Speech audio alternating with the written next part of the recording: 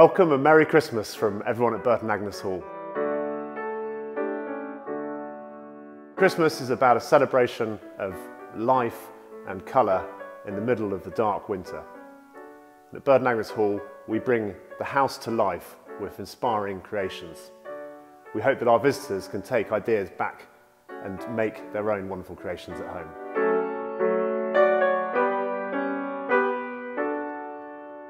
So coming into the hall, we've got a wonderful Christmas tree which has been cut from the estate, and we've decorated it with reds and golds, traditional Christmas colours, and the tree is dripping in baubles.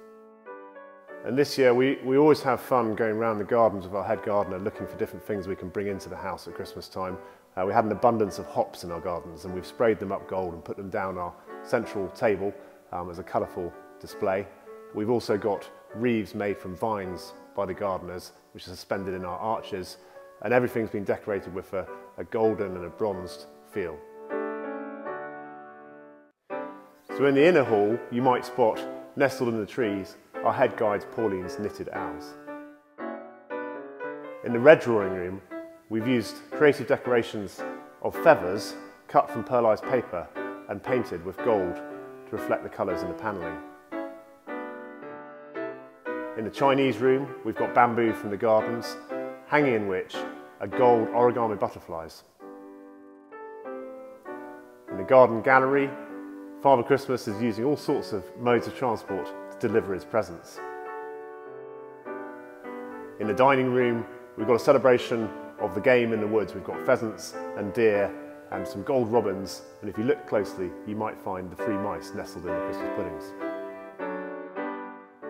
Halfway up the stairs we always enjoy decorating in the hall with our children, and we get some fun decorations for them. This is one of the trees that they've made. In the upstairs drawing room we've collected together many wonderful creations.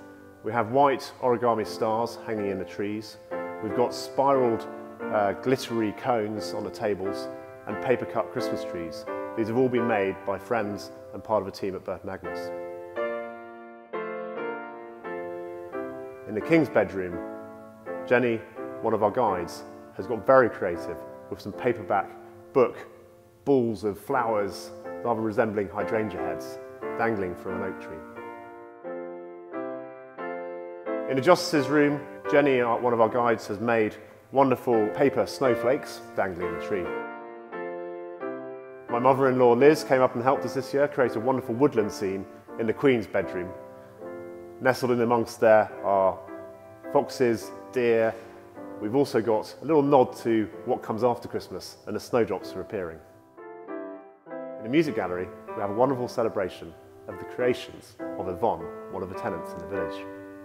We have a paper cut village scene, we have crocheted baubles and decorations in the tree, and hand cut paper lanterns.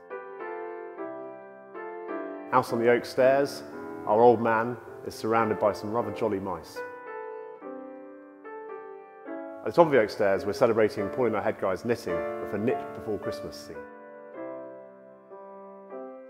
On into the long gallery we have a frosty blue and silvered decorations in our tree, and we're giving tinsel a go this year, which has had a bit of a revival recently. Each year the schoolchildren of Burton Agnes provided decorations in our library, and this year each class has taken up the theme of a different carol. I wonder if you can spot which ones they are. Finally we come to Father Christmas, getting ready for his busy night, and he's compiling his list of who's been naughty and nice. As you can see at Burton Agnes Hall, we've had a lot of fun decorating for Christmas. We hope you'll be inspired by the wonderful creations that so many of our team and friends and family have put together. From everyone at Burton Agnes, we wish you a very Merry Christmas and a Happy New Year.